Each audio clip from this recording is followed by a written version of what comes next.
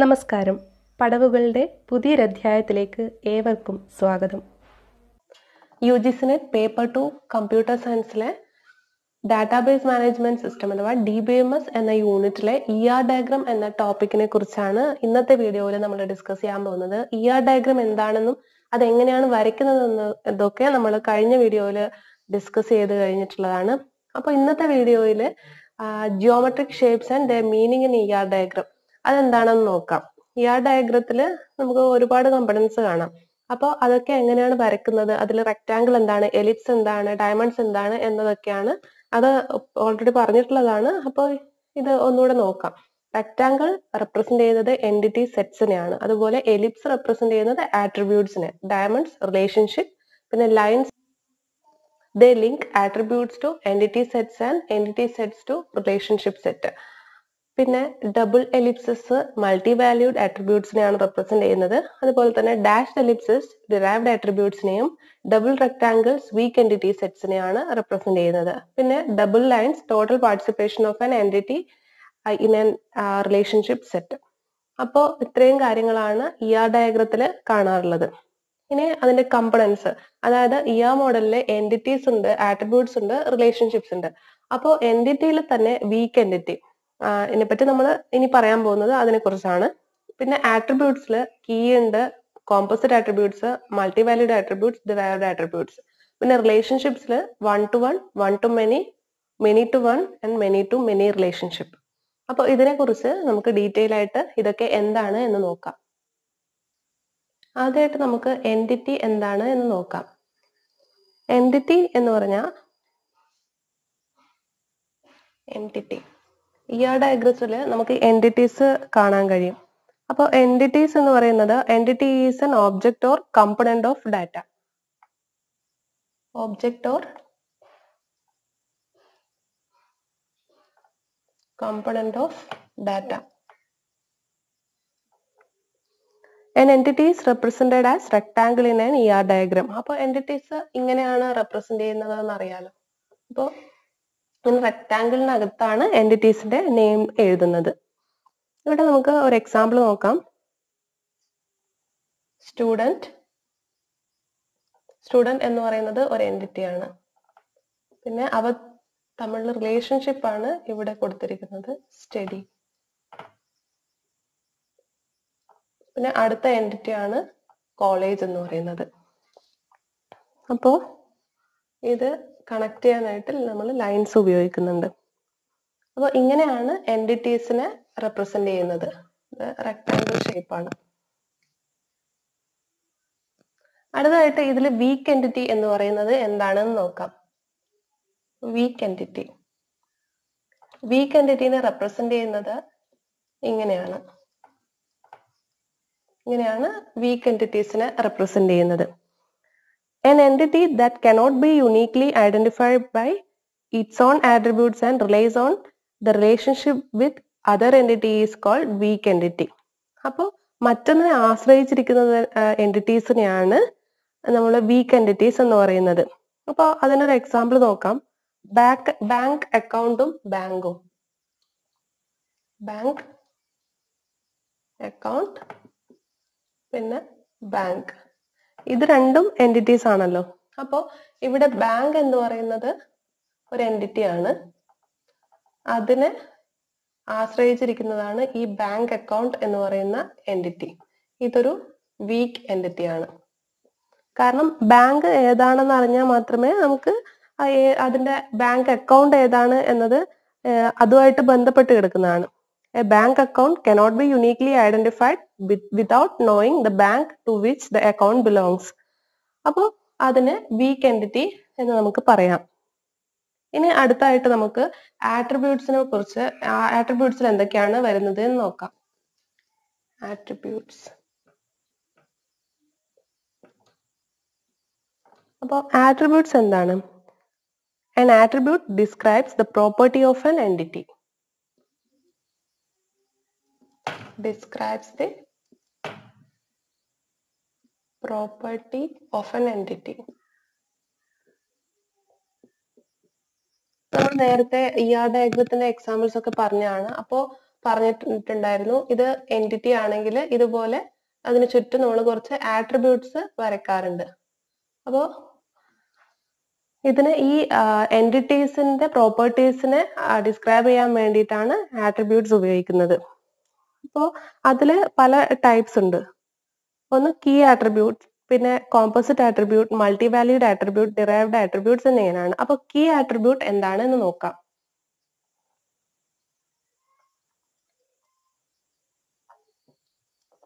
Key attribute. A key attribute can uniquely identify an entity from an entity set. അപ്പോൾ അത് നമുക്ക് ഒരു student എന്ന ഒരു എൻറ്റിറ്റി ആണെങ്കിൽ അതിന്റെ ആട്രിബ്യൂട്ട്സ് എന്തൊക്കെയാണെന്ന് നമുക്കറിയാലോ. സ്റ്റുഡന്റ് എന്നത് ഒരു എൻറ്റിറ്റി ആണെങ്കിൽ അതിന്റെ ആട്രിബ്യൂട്ട്സ് എന്തൊക്കെയാണ്? Student name, age, roll number,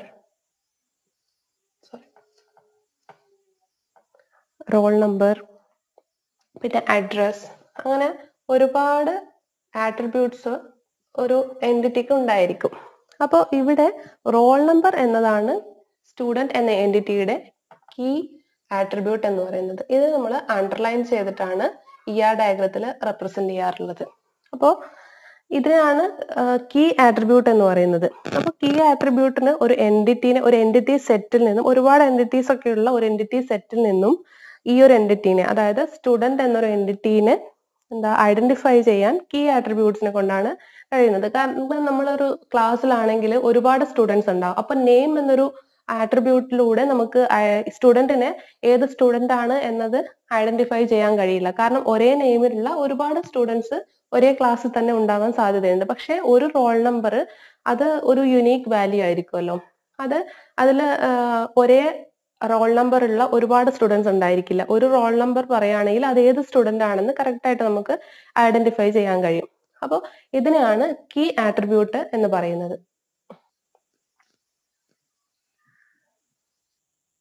അടുത്തതായിട്ട് കോമ്പോസിറ്റ് ആട്രിബ്യൂട്ട് എന്താണെന്ന് നോക്കാം. കോമ്പോസിറ്റ് ആട്രിബ്യൂട്ട് എന്ന് പറഞ്ഞാൽ an attribute that is a combination of other attributes is known as composite attribute. അപ്പോൾ ഇതിനൊരു എക്സാമ്പിൾ നോക്കാം. സ്റ്റുഡന്റ് എന്നൊരു എൻറ്റിറ്റി. അപ്പോൾ ഇതിന്റെ ആട്രിബ്യൂട്ട്സ് നമുക്ക് നേരത്തെ പറഞ്ഞിട്ടുണ്ടല്ലോ, ഒരുപാട് ആട്രിബ്യൂട്ട്സ് ഉണ്ടായിരിക്കും. അപ്പൊ അതിൽ അഡ്രസ് എന്ന ഒരു ആട്രിബ്യൂട്ട് നോക്കാം. അഡ്രസ് എന്നൊരു ആട്രിബ്യൂട്ടിനെ കുറിച്ച് പറയുമ്പോൾ ഇതിന് വീണ്ടും അതിനെ റെപ്രസെന്റ് ചെയ്യാൻ വീണ്ടും കുറച്ച് ആട്രിബ്യൂട്ട്സ് നമ്മൾ യൂസ് ചെയ്യുന്നുണ്ട്. അതായത് പിൻ. പിൻ എന്നത് അഡ്രസ്സിലൊരു ആട്രിബ്യൂട്ട് ആണ്. അതുപോലെ തന്നെ ഡിസ്ട്രിക്റ്റ്, സ്റ്റേറ്റ്, ഇതൊക്കെ അഡ്രസ്സിനെ റെപ്രസെന്റ് ചെയ്യാൻ ഉപയോഗിക്കുന്ന ആട്രിബ്യൂട്ട്സ് ആണ്. അപ്പോൾ ഇതിനെയാണ് നമ്മൾ കോമ്പോസിറ്റ് ആട്രിബ്യൂട്ട് എന്ന് പറയുന്നത്. അപ്പോൾ ഇതിൽ ഒരു ആട്രിബ്യൂട്ടിന് വീണ്ടും ആട്രിബ്യൂട്ട്സ് വരുമ്പോഴാണ് കോമ്പോസിറ്റ്. ഇപ്പൊ സ്റ്റുഡന്റിന്റെ ഏജ് ആണെങ്കിൽ നമുക്കതിനെ കോമ്പോസിറ്റ് ആട്രിബ്യൂട്ട് എന്ന് പറയാൻ കഴിയില്ലല്ലോ. കാരണം ഏജ് എന്നത് ഒരു നമ്പർ ആണ്. അപ്പൊ അതിനെ റെപ്രസെന്റ് ചെയ്യാൻ വീണ്ടും ഇതുപോലെ മറ്റ് ആട്രിബ്യൂട്ട്സിന്റെ ആവശ്യമില്ല. അപ്പോൾ ഇത് കോമ്പോസിറ്റ് ആട്രിബ്യൂട്ട് അല്ല. ഈ അഡ്രസ് എന്ന് പറയുന്നത് ഒരു കോമ്പോസിറ്റ് ആട്രിബ്യൂട്ട് ആണ്. ഇനി നമുക്ക് മൾട്ടി വാല്യൂഡ് ആട്രിബ്യൂട്ട് എന്താണ് എന്ന് നോക്കാം.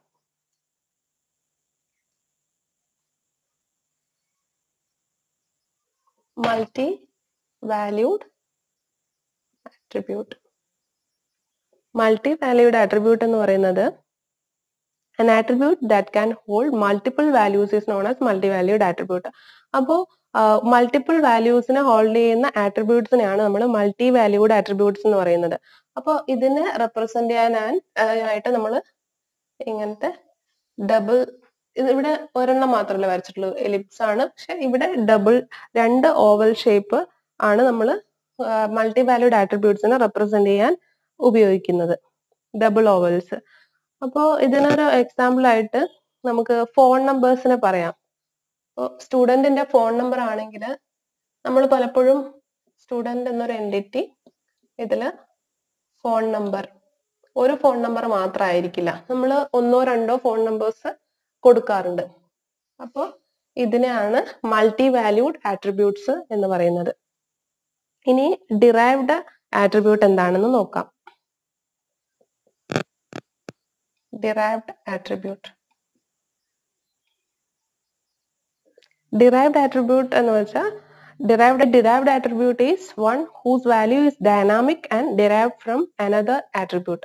അപ്പോൾ ഇതിന്റെ വാല്യൂ ഡൈനാമിക് ആയിരിക്കും, അതുപോലെ തന്നെ മറ്റൊരു ആട്രിബ്യൂട്ടിൽ നിന്നും ഡിറൈവ് ചെയ്യുന്ന വാല്യൂ ആയിരിക്കും ഈ ആട്രിബ്യൂട്ടിന് ഉണ്ടായിരിക്കുക. അപ്പൊ അതിനെയാണ് ഡിറൈവ്ഡ് ആട്രിബ്യൂട്ട് എന്ന് പറയുന്നത്. ഇതിനെ ഡാഷ്ഡ് ഓവൽ ഷേപ്പ് ആണ് ഇതിനെ റെപ്രസെന്റ് ചെയ്യാൻ ഉപയോഗിച്ചിരിക്കുക. ഇങ്ങനെയാണ് റെപ്രസെന്റ് ചെയ്യുന്നത് ഡിറൈവ്ഡ് ആട്രിബ്യൂട്ടിനെ. ഡയഗ്രത്തിൽ ഇങ്ങനെയാണ് ഇതിനെ റെപ്രസെന്റ് ചെയ്യുന്നത്. അപ്പോൾ ഇതിനൊരു എക്സാമ്പിൾ ആയിട്ട് ഒരാളുടെ ഏജ് നമുക്ക് പറയാം. കാരണം ഇത് ഏജ് എന്ന് പറയുന്നത് ഡൈനാമിക് ആയിരിക്കും, അത് ടൈം മാറുന്നതിനനുസരിച്ച് അത് മാറിക്കൊണ്ടേയിരിക്കും. അതുപോലെ തന്നെ അത് മറ്റൊരു ആട്രിബ്യൂട്ടിൽ നിന്നും ഡിറൈവ് ചെയ്തെടുക്കാൻ കഴിയുന്ന ആട്രിബ്യൂട്ട് ആണ്. അത് നമുക്ക് സ്റ്റുഡന്റിന്റെ ഏജ് തന്നെ നോക്കാം. സ്റ്റുഡന്റ് എന്ന എൻറ്റിറ്റി, അതില് ഏജ് എന്നത് ഡിറൈവ്ഡ് ആട്രിബ്യൂട്ട് ആണ്. ഇവിടെ ഡേറ്റ് ഓഫ് ബർത്ത് എന്നൊരു എൻറ്റിറ്റി ഉണ്ടായിരിക്കുമല്ലോ സ്റ്റുഡന്റിന്. അപ്പോൾ ഡേറ്റ് ഓഫ് ബർത്തിൽ നിന്നും ഡിറൈവ് ചെയ്തത് നമുക്ക് ഏജ് എന്നത് ഡേറ്റ് ഓഫ് ബർത്തിനെ അനുസരിച്ചാണ് ഇരിക്കുന്നത്. ഡേറ്റ് ഓഫ് ബർത്ത് നോക്കിയാണ് ഏജ് കണ്ടുപിടിക്കുന്നതല്ല. അപ്പോൾ ഏജ് എന്ന് പറയുന്നത് ഇവിടെ ഡിറൈവ്ഡ് ആട്രിബ്യൂട്ട് ആയിരിക്കും, കാരണം അത് ഡൈനാമിക് ആണ്, മാറിക്കൊണ്ടേയിരിക്കും. കൂടാതെ മറ്റൊരു ആട്രിബ്യൂട്ട് ആയ ഡേറ്റ് ഓഫ് ബർത്തിൽ നിന്നും നമുക്ക് ഈ ഒരു ആട്രിബ്യൂട്ടിനെ ഡിറൈവ് ചെയ്തിട്ടാണ് അങ്ങനെ ഏജ് കണ്ടുപിടിക്കുന്നത്. അത് ഇതുമായിട്ട് ബന്ധപ്പെട്ട് കിടക്കുന്നതാണ്. അപ്പോൾ അതിനെയാണ് ഡിറൈവ്ഡ് ആട്രിബ്യൂട്ട് എന്ന് പറയുന്നത്. അപ്പോൾ ഇവിടെ നോക്കിയാൽ നിങ്ങൾക്ക് കാണാൻ കഴിയും സ്റ്റുഡന്റ് എന്നൊരു എൻറ്റിറ്റിയുടെ ആട്രിബ്യൂട്ട്സ് ആണ് ഇതൊക്കെ. അതായത് നെയിം ഉണ്ട്, date of birth, address, age, mobile number and student ID. അപ്പോൾ ഇതൊക്കെ ഏത് തരം ആട്രിബ്യൂട്ട്സ് ആണെന്ന് നിങ്ങൾക്ക് ഇപ്പോൾ കാണാൻ പറയാൻ കഴിയുമല്ലോ. കാരണം സ്റ്റുഡന്റ് ID എന്ന് പറയുന്നത് കീ ആട്രിബ്യൂട്ട് ആണ്. കാരണം ഇതൊക്കെ നമുക്ക് ഈ ആട്രിബ്യൂട്ട്സിൽ നിന്നും യുണീക്ക് വാല്യൂസ് ഉള്ള ഒരു ആട്രിബ്യൂട്ട് ആണ് സ്റ്റുഡന്റ് ID. അപ്പൊ അതാണ് കീ ആട്രിബ്യൂട്ട്. അപ്പൊ സ്റ്റുഡന്റ് ID തന്നാൽ നമുക്ക് ഏത് സ്റ്റുഡന്റ് ആണെന്ന് കണ്ടെത്താൻ കഴിയും. അപ്പൊ അതിനെയാണ് കീ ആട്രിബ്യൂട്ട് എന്ന് പറയുന്നത്. അത് അണ്ടർലൈൻ ചെയ്തിട്ടാണ് ഡയഗ്രത്തിൽ കാണിക്കാറുള്ളത്. അതുപോലെ തന്നെ മൊബൈൽ നമ്പർ എന്ന് പറയുന്നത് മൾട്ടിപ്പിൾ വാല്യൂസ് ഉണ്ടായിരിക്കും. അപ്പോൾ അതിനെ മൾട്ടി വാല്യൂഡ് ആട്രിബ്യൂട്ട് എന്നാണ് പറയുന്നത്. പിന്നെ ഏജ് എന്ന് പറയുന്നത് ഒരു ഡിറൈവ്ഡ് ആട്രിബ്യൂട്ട് ആണ്. ഡേറ്റ് ഓഫ് ബർത്തിൽ നിന്നും ഡിറൈവ് ചെയ്തെടുക്കാൻ കഴിയുന്നതും അതേപോലെ തന്നെ ഡൈനാമിക് വാല്യൂ ആയിരിക്കും ഏജ്. അതുകൊണ്ട് അതിന്റെ ഡിറൈവ്ഡ് ആട്രിബ്യൂട്ട് എന്നാണ് പറയുന്നത്. പിന്നെ അഡ്രസ് എന്ന് പറയുന്നത് കോമ്പോസിറ്റ് ആട്രിബ്യൂട്ട് ആണ്. കാരണം അതിനെ റെപ്രസെന്റ് ചെയ്യാൻ വീണ്ടും നമ്മൾ ഇതുപോലെ ആട്രിബ്യൂട്ട്സ് ഉപയോഗിക്കുന്നുണ്ട്. കാരണം പിൻ, ഡിസ്ട്രിക്ട്, സ്റ്റേറ്റ്, ഹൗസ് നമ്പർ ഇതൊക്കെയാണ് അതിന്റെ ആട്രിബ്യൂട്ട്സ്. അപ്പോൾ അഡ്രസ് എന്ന് പറയുന്നത് കോമ്പോസിറ്റ് ആട്രിബ്യൂട്ട് ആണ്. അപ്പോൾ ഇങ്ങനെയാണ് ഡയഗ്രത്തില് ആട്രിബ്യൂട്ട്സിനെ റെപ്രസെന്റ് ചെയ്യുന്നത്. അടുത്തതായിട്ട് നമുക്ക് റിലേഷൻഷിപ്പ് എന്താണെന്ന് നോക്കാം. റിലേഷൻഷിപ്പ് ഡയഗ്രത്തില് എൻറ്റിറ്റീസും അതുപോലെ തന്നെ അത് തമ്മിലുള്ള റിലേഷൻഷിപ്പും കാണാറില്ലേ. കാരണം ഇതുപോലുള്ള എൻറ്റിറ്റീസ് ഇങ്ങനെയാണ് അവ തമ്മിലുള്ള റിലേഷൻഷിപ്പ് ഇങ്ങനെയാണ് ഡയഗ്രത്തില് കാണിക്കാറുള്ളത്. അപ്പോൾ ഇതിനെയാണ് നമ്മൾ റിലേഷൻഷിപ്പ് എന്ന് പറയുന്നത്. അപ്പോൾ ഇത് തന്നെ പല തരത്തിലുണ്ട്. 1 to 1, 1 to many, many to 1 and many to many. അപ്പോൾ ഇവ ഓരോന്നും എന്താണ് എന്ന് നമുക്ക് നോക്കാം. ആദ്യമായിട്ട് 1 to 1 റിലേഷൻഷിപ്പ്. അപ്പോൾ ഇത് when only one instance of an entity is associated with the relationship, then it is known as 1-to-1 relationship. അപ്പോൾ ഒരു എൻറ്റിറ്റിയുടെ ഒരു ഇൻസ്റ്റൻസ് മാത്രമാണ് ആ റിലേഷൻഷിപ്പായിട്ട് അസോസിയേറ്റ് ചെയ്തിട്ടുള്ളത് ആണെങ്കിലാണ് നമ്മൾ ഇതിനെ 1-to-1 എന്ന് പറയുന്നത്. അതിനൊരു എക്സാമ്പിൾ നോക്കാം. അതായത് നമുക്കൊരു സ്റ്റുഡന്റ് ഇത് റിലേഷൻഷിപ്പ് എന്ന് പറയുന്നത് ലീഡർ ഓഫ്, പിന്നെ അടുത്ത എൻറ്റിറ്റി ഒരു ടീമാണ്.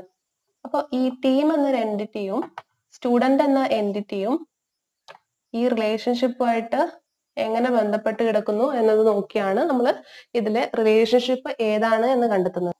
ഇവിടെ ഒരു ടീമിന് ഒരു ലീഡർ മാത്രമേ, ഒരു സ്റ്റുഡൻസിൽ ഒരു ലീഡർ മാത്രമേ ഉണ്ടാവാൻ പാടുള്ളൂ എങ്കിൽ നമ്മൾ ഇങ്ങനെയാണ് റെപ്രസെന്റ് ചെയ്യുന്നത്. കാരണം ഇവിടെ റിലേഷൻഷിപ്പ് എന്ന് പറയുന്നത് 1-to-1 റിലേഷൻഷിപ്പ് ആണ്. അപ്പോൾ ഒരു ടീമിന് ഒരു സ്റ്റുഡന്റ് ലീഡറേ ഉണ്ടാവാൻ പാടുള്ളൂ. അതുപോലെ തന്നെ ഒരു സ്റ്റുഡന്റിന് ഒരു ടീമിന്റെ ലീഡർ ആവാനേ പറ്റുകയുള്ളൂ. അപ്പോൾ ഇവിടെ റെപ്രസെന്റ് ചെയ്യുന്നത് 1-to-1, അതായത് ഇവിടെ 1-1 എന്ന രീതിയിലാണ്. അപ്പോൾ അടുത്തതായിട്ട് നമുക്ക് 1-to-many റിലേഷൻഷിപ്പ് എന്താണെന്ന് നോക്കാം.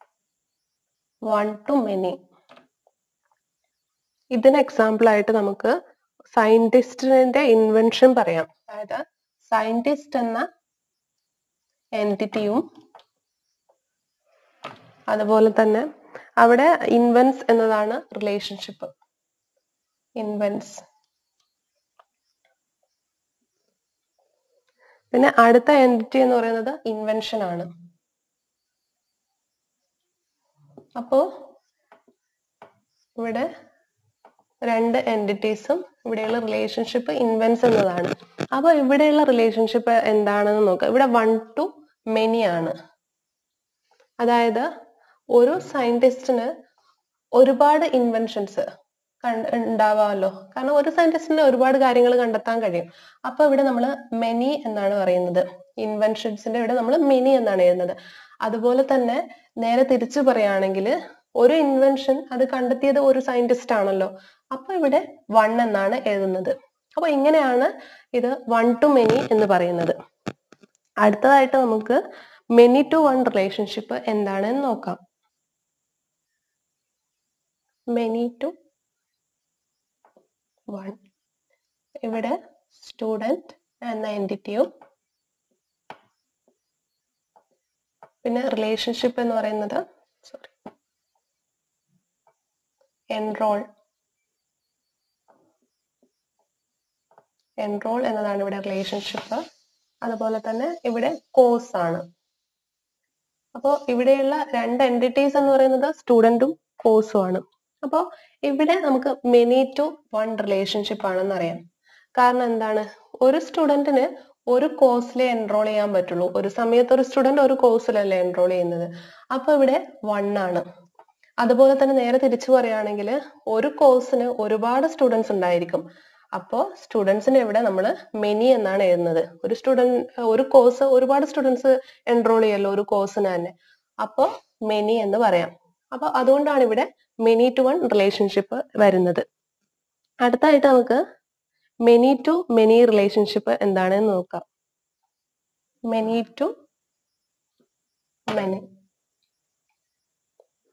many-to-many നമുക്ക് എംപ്ലോയിയും പ്രോജക്റ്റും പറയാം. എംപ്ലോയി എന്നൊരു എൻറ്റിറ്റി, ഒരു കമ്പനിയില് എംപ്ലോയി എന്നൊരു എൻറ്റിറ്റി പറയാലോ. അതുപോലെ തന്നെ ഈസ് അസൈൻഡ് എന്നതാണ് ഇവിടെ റിലേഷൻഷിപ്പ്. ഇതാണ് റിലേഷൻഷിപ്പ്.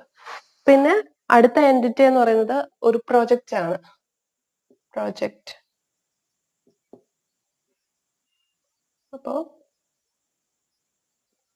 ഇവിടെ പ്രോജക്റ്റ് എന്നതും എംപ്ലോയി എന്നതുമാണ് ഇവിടെ എൻറ്റിറ്റീസ്. അതുപോലെ തന്നെ ഈസ് അസൈൻഡ് എന്നതാണ് ഇവിടെ റിലേഷൻഷിപ്പ്. അപ്പോൾ ഇവിടെ നമുക്ക് many-to-many ആണല്ലോ. കാരണം ഒരു പ്രോജക്റ്റിൽ തന്നെ ഒരുപാട് എംപ്ലോയീസ് ഉണ്ടായിരിക്കും. അപ്പൊ ഒരുപാട് എംപ്ലോയീസ് കൂടിയിട്ടാണല്ലോ ഒരു പ്രൊജക്ട്, അങ്ങനെ ആവാമല്ലോ പ്രൊജക്ട്. അപ്പോ ഒരൊറ്റ ആളല്ല ഒരു പ്രൊജക്ട് ചെയ്ത് തീർക്കുന്നത്, ഒരുപാട് എംപ്ലോയീസ് ഉണ്ടായിരിക്കും. അപ്പോൾ മെനി എന്ന് പറയാം. അതുപോലെ തന്നെ ഒരു എംപ്ലോയിക്ക് വേണമെങ്കിൽ ഒന്നിൽ കൂടുതൽ പ്രൊജക്ട് ചെയ്യാം. അപ്പോൾ അവിടെ എം എന്ന് തന്നെയാണ് എഴുതുന്നത്. അപ്പോൾ ഈ ഒരു റിലേഷൻഷിപ്പ് many-to-many റിലേഷൻഷിപ്പ് ആണ്. അപ്പോൾ ഈ ഡയഗ്രത്തിൽ ഇത്രയും കാര്യങ്ങളാണ് പറയാനുള്ളത്. അപ്പോൾ DBMSലെ ഇമ്പോർട്ടൻ്റ് ആയിട്ടുള്ള ഒരുപാട് ടോപ്പിക്സ് ഉണ്ട്. കാരണം കീസ് ഉണ്ട്, പ്രൈമറി കീ, ഫോറിൻ കീ എന്നൊക്കെ പറഞ്ഞ്, അതുപോലെ തന്നെ ജോയിൻസ് ഉണ്ട്, ഡിപ്പെൻഡൻസി, ഒരുപാട് കാര്യങ്ങൾ പറയാനുണ്ട്. അപ്പോൾ അതുപോലുള്ള ടോപ്പിക്സുമായിട്ട് നമുക്ക് മറ്റൊരു വീഡിയോയിൽ കാണാം. ഈ വീഡിയോ നിങ്ങൾക്ക് ഇഷ്ടപ്പെട്ടിട്ടുണ്ടെങ്കിൽ ലൈക്ക് ചെയ്യാനും മറ്റുള്ളവർക്ക് ഷെയർ ചെയ്യാനും മറക്കരുത്. തുടർന്നും വീഡിയോസ് കാണുന്നതിനായി ചാനൽ സബ്സ്ക്രൈബ് ചെയ്ത് ബെൽ ഐക്കൺ കൂടെ പ്രസ് ചെയ്യുക. ഈ ചാനലിലെ മറ്റെല്ലാ വീഡിയോസും കാണാൻ നിങ്ങൾക്ക് താല്പര്യമുണ്ടെങ്കിൽ വീഡിയോസ് ടാബിൽ ക്ലിക്ക് ചെയ്യുക, അല്ലെങ്കിൽ പ്ലേലിസ്റ്റ് സന്ദർശിക്കുക. താങ്ക്